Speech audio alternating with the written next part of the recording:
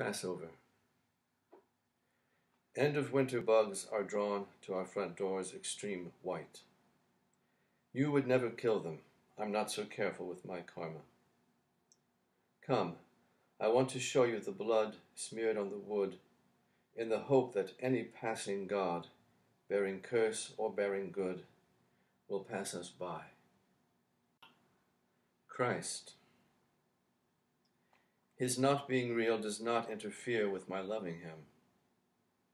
I will dismember him as I must, but not like a wild beast driven by hunger and bloodlust.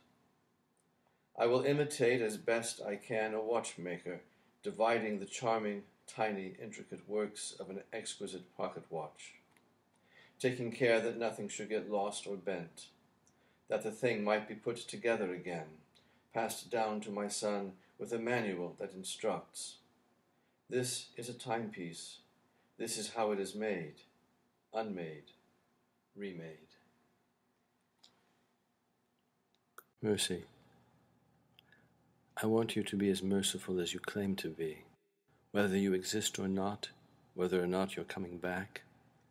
I want you to be so merciful you ache, for I am the legion, and the pigs and the cliff over which they hurl themselves, and the farmer who loses his stock, and the farmer's wife calling him a clumsy son of a bitch, and their children going without supper, and his creditors who don't get paid, and all the goods in his house that are repossessed.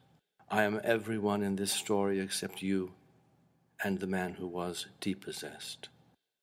I want you to be merciful, even though mercy is foolish and contrary to natural law, even if 7 times 70 was boastful hyperbole. For I am the son who loves his mother and father but dishonors them behind their backs. I am the parent who gags his noisy child when I'm trying to read.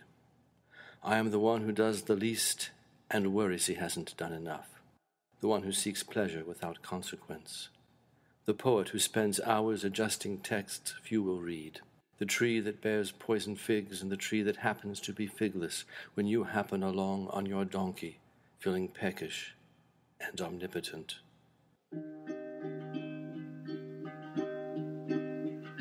She went upstairs to make her bed, and not one word to her mother said. Her mother, she went upstairs too, saying, "Daughter, oh daughter, what's troubling you? Oh mother, I cannot tell. It's that railroad boy that I love so well. He's courted me my life away, and now at home he will not stay. There is a place in yonder town where my love goes, and he sits down, and he takes a strange girl on his knee, and he tells to her what he won't tell me. Her father, he came home from work, saying, "Where's my daughter? She seems so hurt." He went upstairs to give her hope, and he found her hanging by a rope. He took his knife and he cut her down, and on her bosom these words he found: "Go dig my grave, both wide and deep. Put a marble stone at my head and feet, and on my breast put a snow-white dove, to warn the world that I died for love."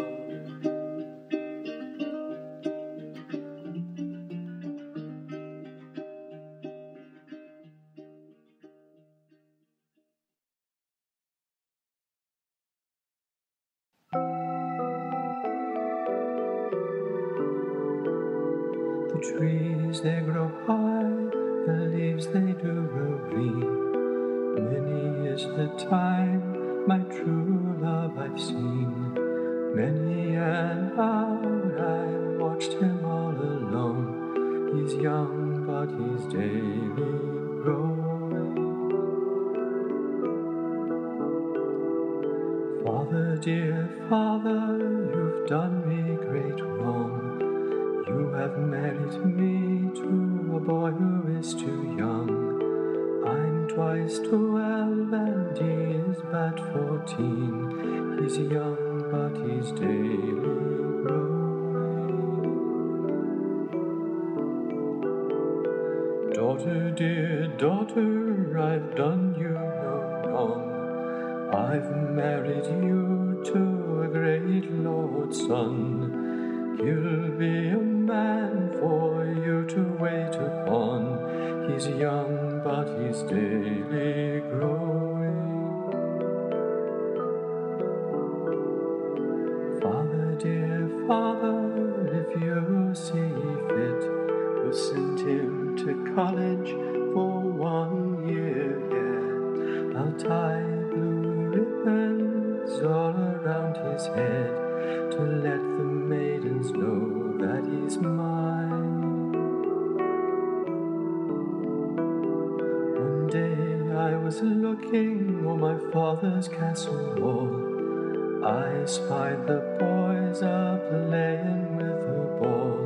My own true love was the flower of them all. He's young, but he's daily growing.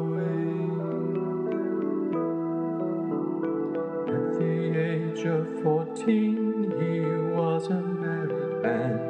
At the age of 15, the father of a son. At the age of 16, his grave it was green, and death had put an end to his growing.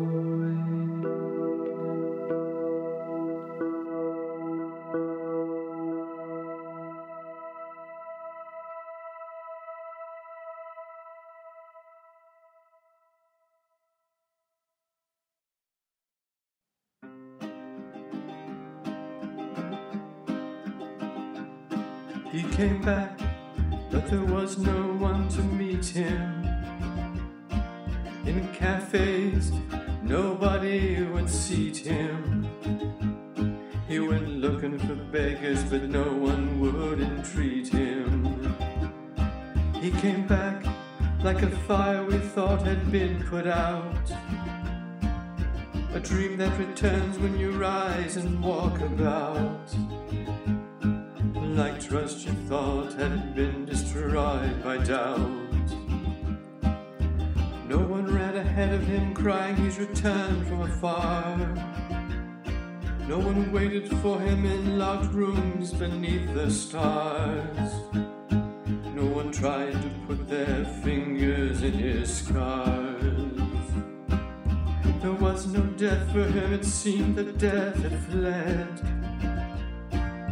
The only one he could talk to who was not in his head was a friend he once raised from the dead.